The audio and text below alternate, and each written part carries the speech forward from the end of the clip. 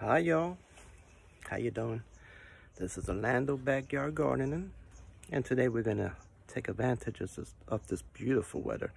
And just I decided today I'll show you what I have going on, some of the things I have growing. In case you're interested in what I grow here in Orlando, Florida, Zone 9B. Let's go. I'll show you around. All right, follow me. It is my greenhouse. It's a little messy, so excuse the mess. I have seedlings in here right now that I have growing. I have some peppers and tomatoes and other seedlings that are growing in there. Keep the fan in here. Got a heater in here. And then I got another passion fruit that I got growing in there. I'll plant that once it gets a little warmer. I got a tamarindo there, which I have it in here. Once it gets warmer, I'll put it back outside. A couple other little things in there, but that's where I keep most of my tools, dirt and stuff. Once it gets hot, it'll be not good to have plants in here because it gets hot in here. But it's good. This is my storage area. I use in the summer for storage, basically. All right, and it is I believe 15 feet long. I believe it's like a 6 by 15 foot. All right, let's go back to the other section that I have left for you. Good morning, y'all. It is a gorgeous day here in Orlando, Florida. And I'm just gonna give you a little partial tour right now of some of the things that I have going on. And right in front of me, maybe some of you might recognize those, but these are mango tree flowers. Panicles is what these are called. And it is that time of the year. They are blooming. I have one here. This is a Pickering. And then over here, I have one in a pot. And you can see panicles there. That is a Raposa mango. They are flowering. I will probably pick off any fruit because they are still a little small to fruit.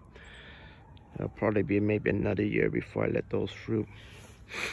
Okay, and then I have here a lychee. This one here is an emperor lychee.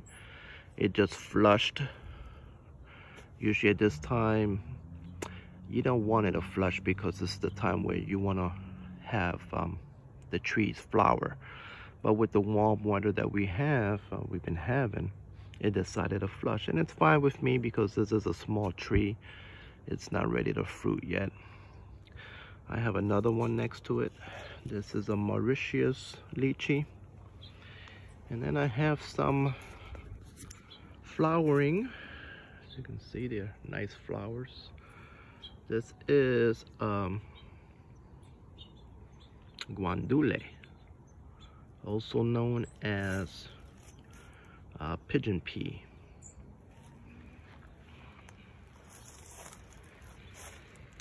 And then I have some of our native Everglade tomatoes.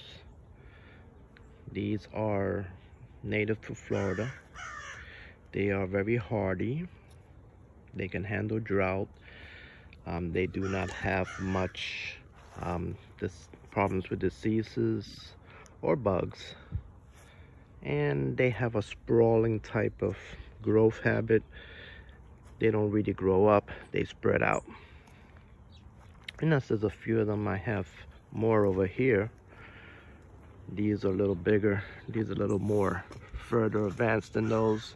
As you can see, they are very productive.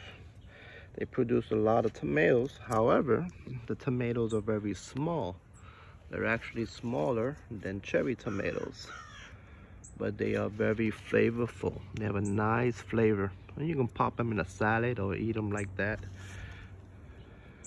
Okay, that was your Florida native tomato.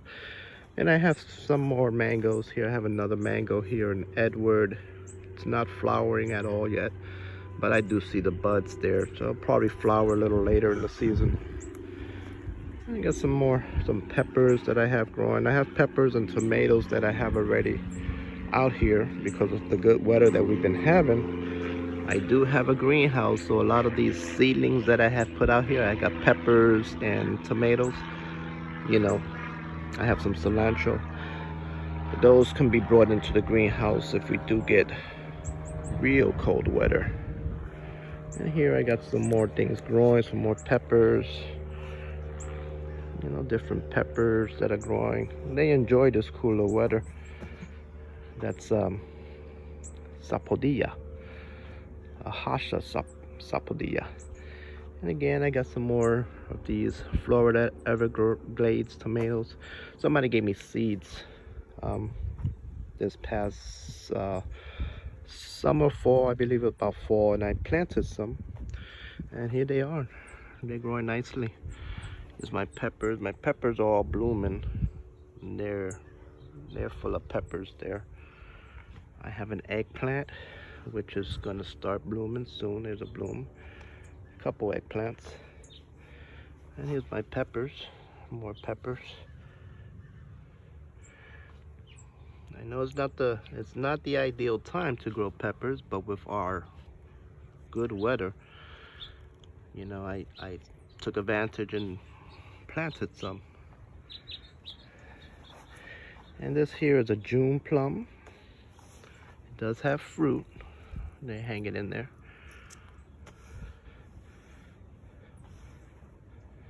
It's starting to grow out. In winter, this kind of dies back. You get all these yellow leaves, but it's starting to grow back in. So it's starting its new growth already. Here's another mango that I have. It's not doing anything for me. It looks like this year it's not going to flower. This is a Fairchild mango. I have some garlic, and then back here we got some more peppers. I even have some potatoes in here. Peppers there, and more of the Everglade tomatoes. I got them all over the place. I put some in the ground, I put some in pots just to experiment. Okay, and then this here is my cotton candy. Doesn't seem to be doing anything right now. I'm not sure if it's gonna flower or what's gonna do this year. But it's still a young tree, so I'm more interested in new growth and not flowering buds at the moment. This is my lemongrass, which is now flowering. This is the flowering season for this lemongrass. It's pretty big. I'll probably have to take some little pups, I don't know what they call them, divisions out, and maybe spread it around somewhere. Okay, and these here are my mango seedlings. They're in boot camp. These are gonna get grafted onto eventually. As they grow bigger, I will graft other varieties onto them.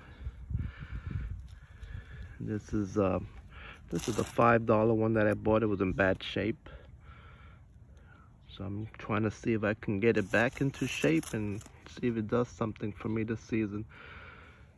This one is a Nam Doc Mai, so we'll see if that does anything. This is a recent purchase, a carry, which I tipped off, and as you can see, if you look closely, it's already gonna bud out. So I'll get about, looks like it'll be about 3 or 4 new shoots coming from that node right there. And I'll get it to start branching out for me. And then here is, I believe this was a Kent or Keat. It was another one of those $5 specials. I've been nursing it, and it looks like it has new growth that's going to be coming out. And this is a little rosy gold graft that somebody gave me. It looks like I'll probably be maybe trying to put a panicle out, or hopefully that'll be new growth. I got another one, another 2 little nodes coming up there, and then Another one there. So hopefully in time, that one will grow up to be a nice little rosy gold plant. All right, and then here, this is my Grumi Chama, which I transplanted not too long ago.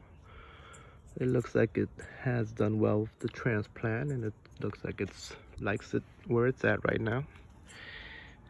And this is some Roselle hibiscus, which I need to chop down. It's already past its prime.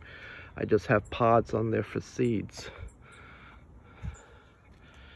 All right, this is my longan there. I tipped it, hopefully to get it to start branching. We'll see what happens when it does its next flush.